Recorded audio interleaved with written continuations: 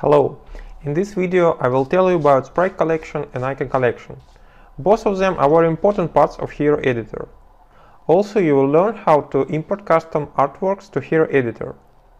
Both Sprite Collection and Icon Collection are located inside the resources folder.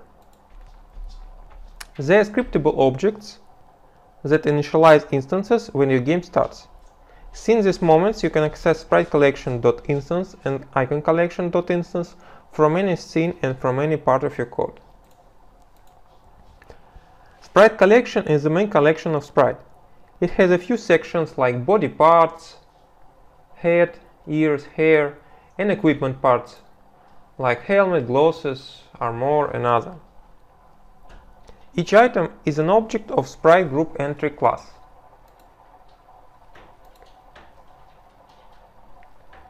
It has several fields like name, collection, unique ID field, path, sprite.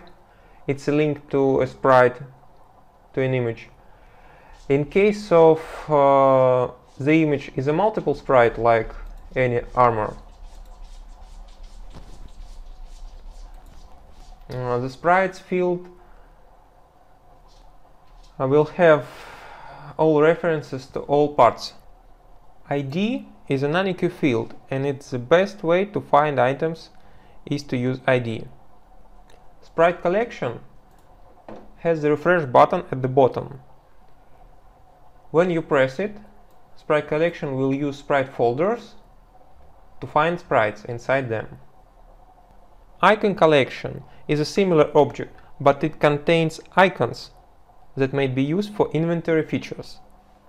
Similar to Sprite Collection, it has the refresh button at the bottom. And when you press the refresh button, it will use icon folders to find icons. But unlike Sprite Collection, Icon Collection is a flat list of icons. Please note that there is no direct mapping between sprites and icons by ID, because some objects are multiple sprites. For example, each armor is a multiple sprite that contains a helmet, gloves, boots, and other parts, and each part has its own icon. When you introduce game items in your game logic, each item should have sprite ID and icon ID fields. Thus, you can always equip such items on characters and show their icons inside inventory. Next, I will show you how to add custom arts. At first, you should prepare two image files. The main file, which is an atlas in my case, and the icon. I've made these images from an existing sprite from a bandit armor. I've just added some simple color adjustment from brown to dark blue. You can use existing arts and body parts as a reference. Also note that making an icon is optional, if you don't need to show the item in inventory. Let's put these images to corresponding folders. At first, let's take this sprite and copy it to the place where all armors are located. Hero Editor, Fantasy Heroes, Sprites, Equipment, Armor. Let's create a new collection. Or you can just put your new sprite to any existing collection like Samurai or Knights, Basic. Let's paste our sprite here. And we should do the same with the icon. Let's find where all icons are located. It's Hero Editor, Fantasy Heroes, Icons, with backgrounds, equipment, armor. Let's also create a new collection here and copy our icon here.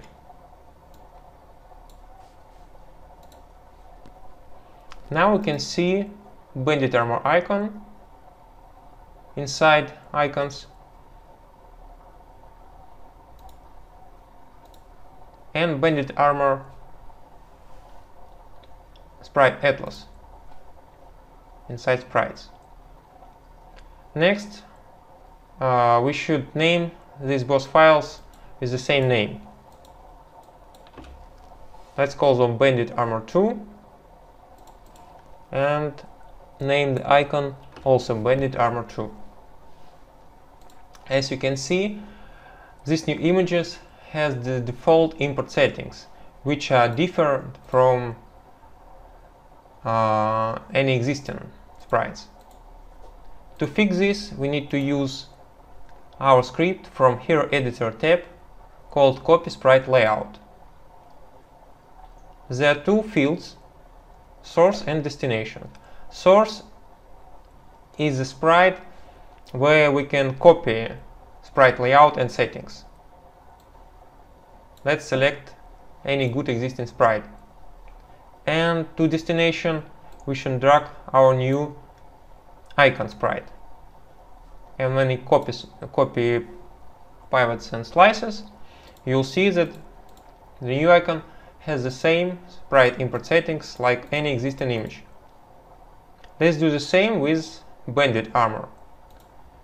As you see, it's default texture type, and even if you select a sprite, it will be a single sprite, unlike any existing armor that is a multiple sprite which contains several sections. Let's use it as a reference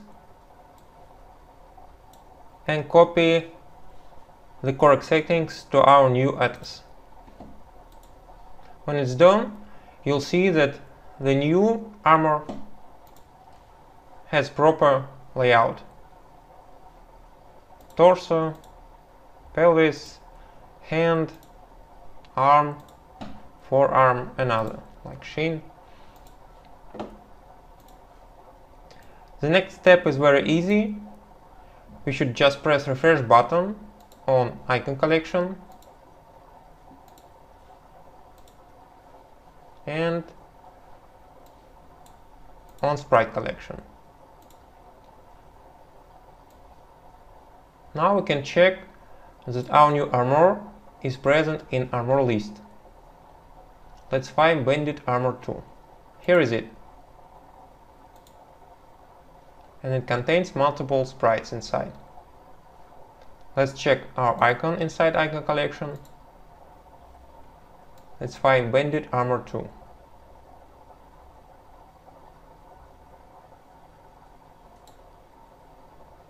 Here is it.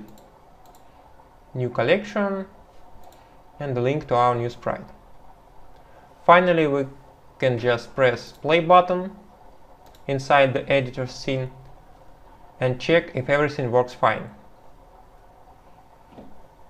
We didn't add a helmet, we just added an armor. Here is it, Bandit Armor 2 with dark blue color. It's just a copy of a regular Bandit Armor, which is brown. As you see, it's pretty simple to add your custom arts to Hero Editor. Thank you and good luck